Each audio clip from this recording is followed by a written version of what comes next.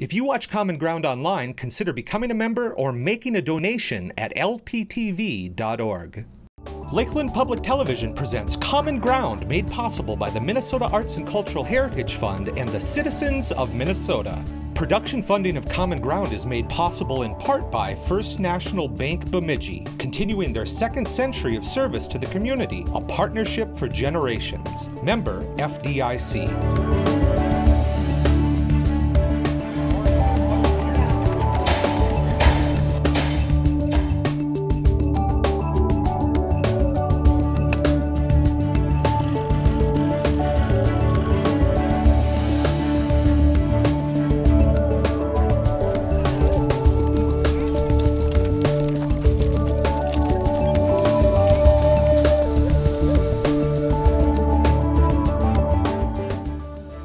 Welcome to Common Ground. I'm your host, Scott Knudsen.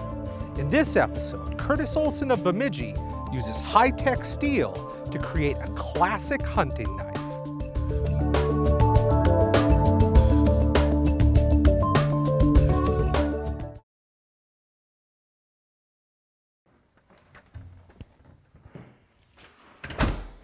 Hi, I'm Curtis Olson. Welcome to my workshop. I make knives and I'm happy to show you what I do. Basically, I make custom hunting knives, drop point hunters, maybe 3 3/4 inch, 4-inch blades. And this one happens to be CPM 154 steel. It's stainless steel with a high molybdenum content, and it's a great carbide. The steels that I use are some of the best steels ever designed by humankind. And part of it is technology, part of it is knowledge, part of it is ability to heat treat it. But steel I really like to use is CPM 154 or CTS XHP. Both of those steels are particle metallurgy steel, and one's made by crucible steel, one's made by carpenter steel. But the particle metallurgy differs from regular steel in that regular steel is hot rolled and they form it into bars, and then they let it cool. CPM technology is they take the molten steel, the molten alloy, and they run it through a very fine nozzle and they blast it with argon and they make it dust. And the carbide, the chromium, the carbon is all evenly distributed throughout the blade, throughout the steel. So and that's what CPM technology is. I make the sheath to fit each knife. This one happens to be stabilized walnut, and the finish on the outside is super glue finish. I begin making a knife by purchasing the steel, and I get that from knife supply houses, also specialty steel supply houses. I buy it in 6-foot bars. I'll show you that. This is what a 6-foot bar of CPM 154 looks like. It looks like that. And then the first thing I do is I paint it with die chem, which is layout dye, and then make it look blue, so if I scratch on it with a carbide scratch, I can see what I'm doing. And I take one of my patterns. You can see my patterns over here. I got some patterns over there. I paint them red if I use them quite often. I take this pattern, or whatever pattern I'm using, and I put it on the steel with the die chem on it, and I clamp it down, and I push pretty hard, and I take the carbide scribe and just scribe around the top, the blade, the handle, the back end, and then it's scribed.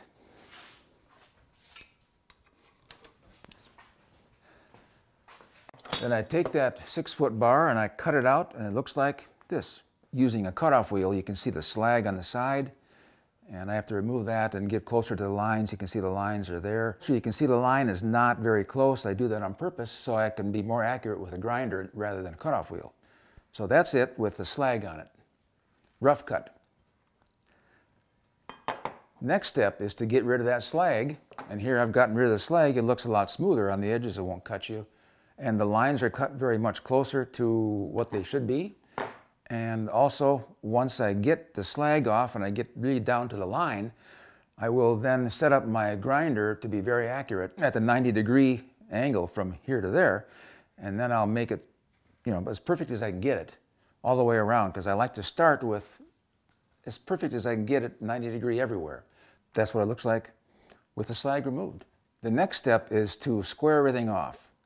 I want to get everything as accurate as possible, so I set my machine up with right angles and really get them very accurate, and I make the right angle here at all the edges. So I know both sides are the same, and I've done that with this one. So this one's already done, so it's pretty accurate. The next step that I do and this might be necessary, it might not be, but I like to make it very clean. I surface grind the flats, so they're dead flat. So you can see what it looks like, how it's shiny there, but it's dead flat from top to bottom, from front to back. So now when I grind it, I know that if I mess it up, it's my fault, it's not the blade. The next step after it's surface ground is to put lines, describe lines, very accurate lines, where you're going to grind the blade. And because I taper all the tangs of my hunting knives, I also have to put very clear lines on the back end of it, on the tang part. I put lines here, here, and on the blade where I grind it. And these lines are between 20 and 30 thousandths apart. And I use a granite surface plate that keeps it dead flat and dead straight. The next step is to plan the handle holes. You can't drill the handle holes once you harden the steel. You have to plan it out beforehand. So the next step is to take that piece that has scribe lines on it and paint the back end of it with die chem, layout die, and mark it. I use a caliper to mark it to make clear lines on either side of it so they're very even from top to bottom. And then I take a center punch and I punch over here and I punch in the back. And then I take my caliper again to find out where the middle is, and I just scribe a line there, there, flip it over, there, and then put the center hole right there, and that thing is ready to drill. The next step is drilling it. And that's nothing new, you just drill holes. This is a different pattern, but the holes here are for loveless bolts and for a stainless steel line thong hole. So the next thing I'll do, I'll show you how I grind a blade, but first I need to put my respirator on because knife making is a dangerous activity and breathing is one of the fundamental things that we humans do, and I don't want to breathe steel dust for too long. So I put my respirator on, safety glasses, and I'll go start to grind.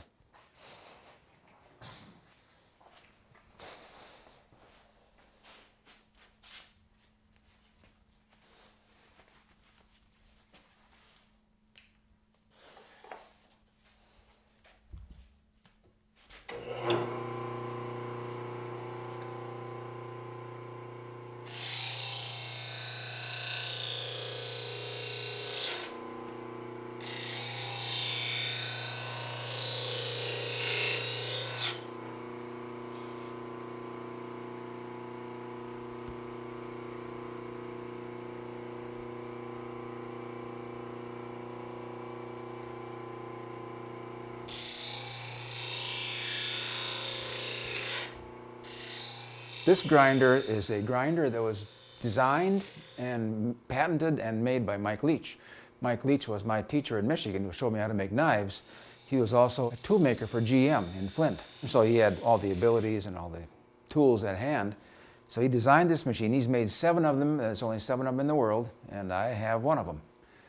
And to make a knife, you have to have some way to put a grind in the blade. And he said, this is what you have to do. You have to get something to grind a blade, and this is probably one of the better ways to do it for a flat grind. Now this is what it will look like when it gets ground. This is a flat ground blade, and you can see it right here. It's flat ground on both sides. The next step is to taper the tang. So what I'm going to do is first cut down to the lines here that I've scribed, 30 thousandths inches apart. I'll just make a little cut there, and then I'll go ahead and hollow grind both sides, and then taper it from there.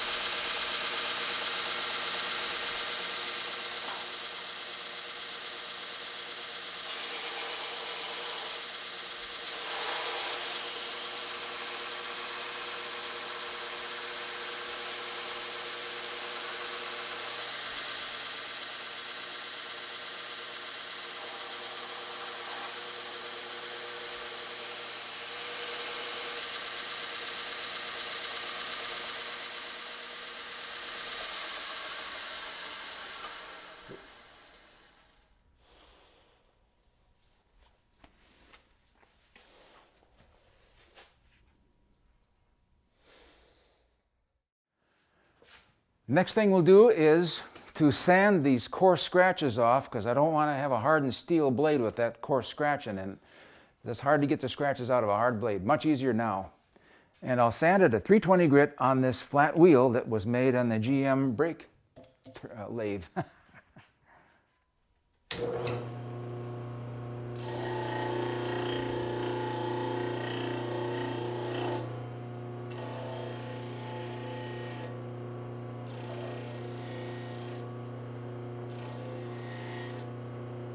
So what I'm trying to do, these scratches here are 120 grit scratches. They're pretty coarse. I want to take those out, and I also want to flatten this part over here, take those scratches out. So I have the scratches out on this flat part here. Now I'm trying to take out the scratches on the blade itself and replace the 120 grit scratches with 320 grit scratches. And also make the plunge cut a little bit smoother, because it gets pretty square on the machine over there, and I round it off a little bit.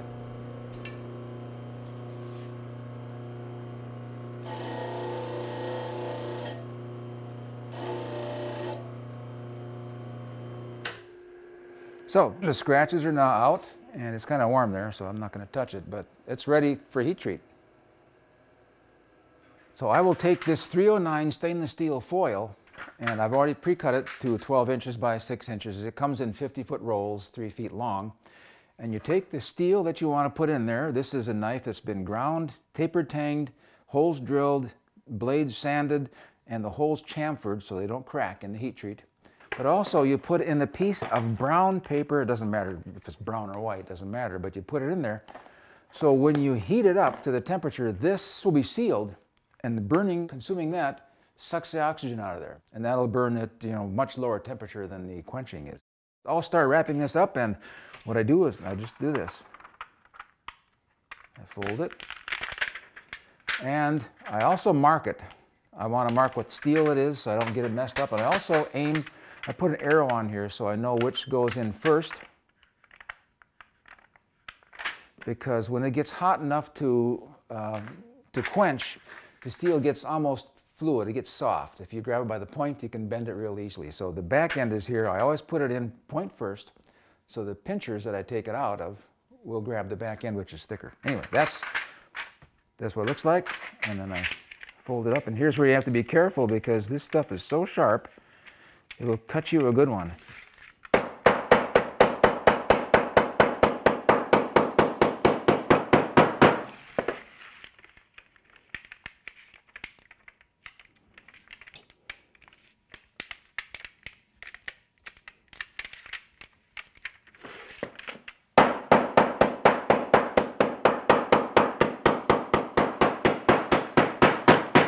That's double sealed on that end, on that side.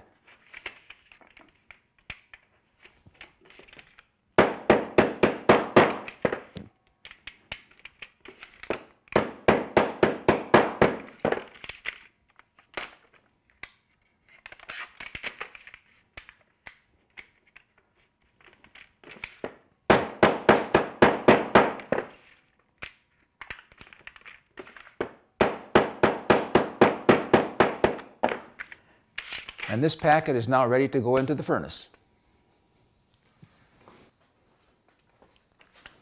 And this is my furnace. It's an even heat oven made in Michigan, and it has places inside to put 6 or 7 blades. So they're vertical, so the heat acts on the steel evenly. So here's the arrow.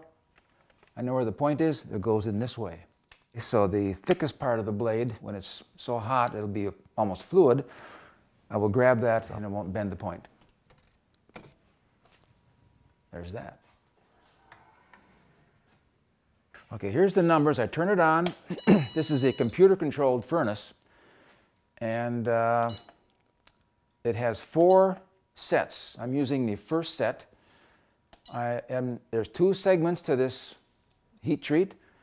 I ramp full on the first segment. I ramp full to 1450 degrees, and I will hold it for 7 minutes while it equalizes in temperature. And then it'll ramp full up to 1950 degrees, which is the austenizing temperature. That's the quenching temperature. And we'll hold that for 25 minutes.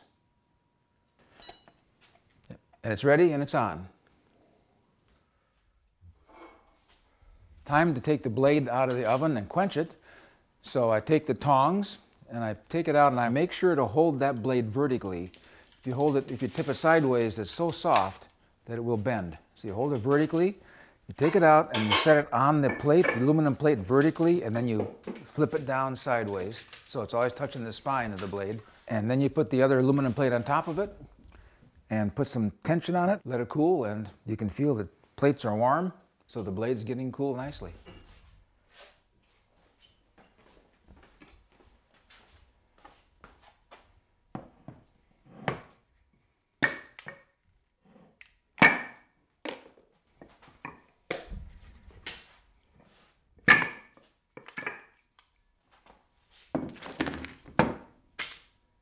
Still warm, not bad.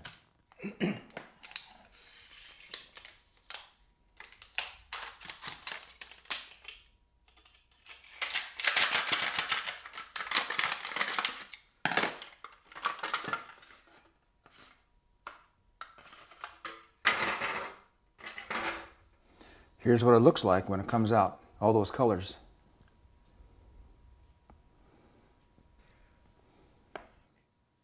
Now what I do is I will take my Rockwell hardness tester, Ames hardness tester, and what it does is it will measure the distance that this diamond penetrator goes into the steel at 150 kilogram pressure.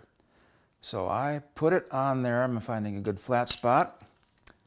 I put it in there. I get it right to a set mark, which is 0. Right there. I move this wheel to the acrylic, and then I put the 150 kilogram force on it. There's 150 kilograms. Now I back it off, back to the set mark, to the 0 mark, and I read directly. It's right on 60. A lot of factory knives are 55. Custom knives are usually 60, 62. Some steels can go 62, but files are usually about 59 or 60, so this will not be cut by a file. It will skate right over it. Now I will quench this in liquid nitrogen, and I let that soak for overnight, and I expect the numbers to go up maybe 2. So this is right now 60.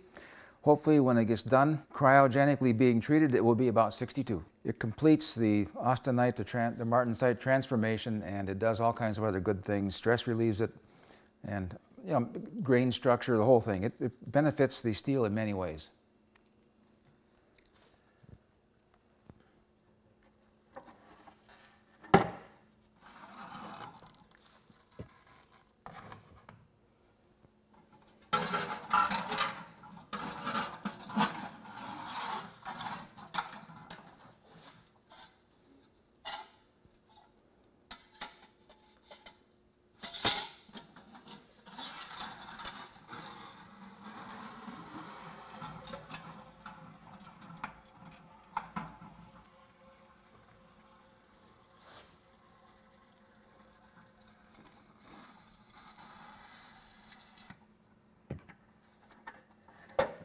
And there it is.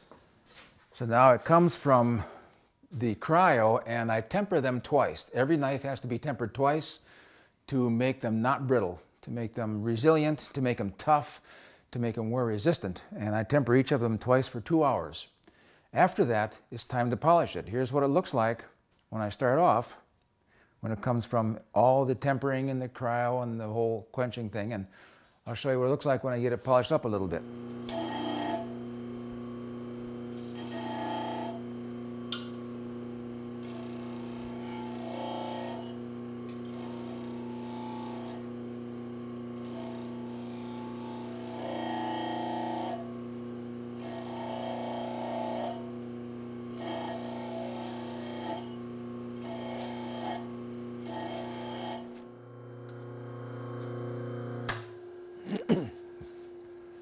So there it is at 320 grit.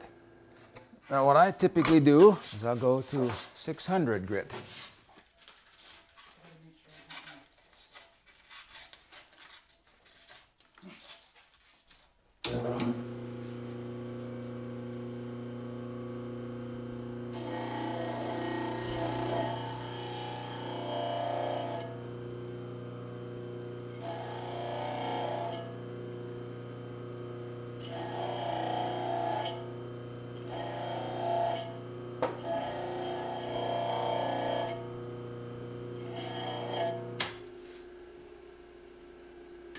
And there it is to 600 grit. You might not be able to see much of a difference, but there is.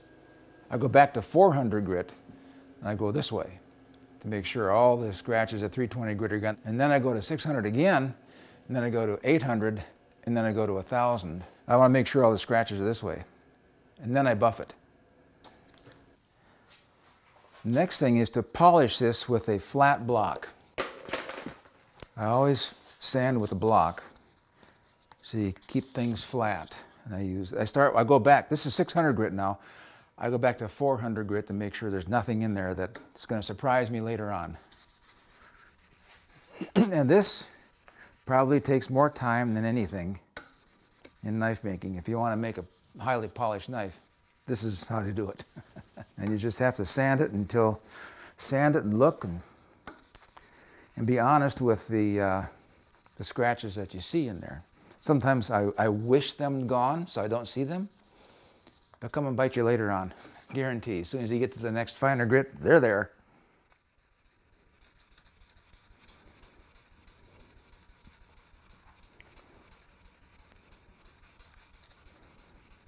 The next step would be to take 600 grit. And okay, so I'm making everything go this way because I'm taking more of the scratches out, and this is more of an inspection thing. 600 grit would be then this way. 800 grit would be then this way, 90 degrees to what you just did. 1,000 grit would be this way. Again, so you can see exactly what you're doing. If you go parallel, you can't really tell anything. But if you go opposite, you can tell everything. Well, this is a completed knife right here. And you can see that starts out in this piece of steel. And we grind it. We drill it, we plan it, shape it, heat treat it, polish it, put a handle on it. And this one has bolsters on it. These are stainless steel bolsters. And it has loveless bolts on it, which are basically brass nuts and a stainless steel screw. So this handle is glued on there, but it's also mechanically held on with those bolts. Tapered tang and the red line spacer that Bob Loveless so loved. Bob Loveless was one of the premier knife makers in the world. He lived in California for many years, and he championed the use of high alloy stainless steels. This is actually a copy of Bob Loveless' improved model.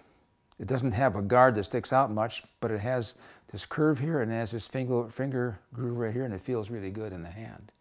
When I make a knife, I try to first pick the best steel I can possibly find on the planet, and I try to heat treat it the very best I can. And then when I grind it, I try to make every line as exact as I can. I try to make the plunge cuts absolutely even. And when I put the handles on, I try to make the fit perfect. And I try to make the handles, whether they're wood, antler, or micarta, I want those handles to last a long time with heavy abuse.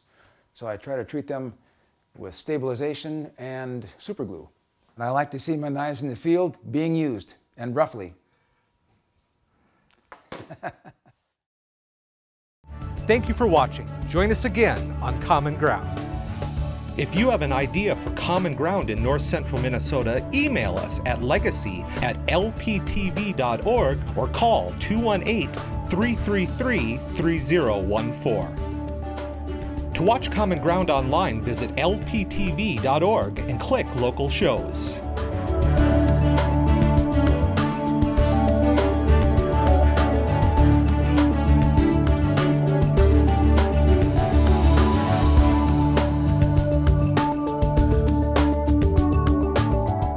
Episodes or segments of Common Ground, call 218-333-3020. Production funding of Common Ground was made possible in part by First National Bank Bemidji, continuing their second century of service to the community, a partnership for generations, member FDIC. Common Ground is brought to you by the Minnesota Arts and Cultural Heritage Fund, with money by the vote of the people November 4th, 2008. If you watch Common Ground online, consider becoming a member or making a donation at lptv.org.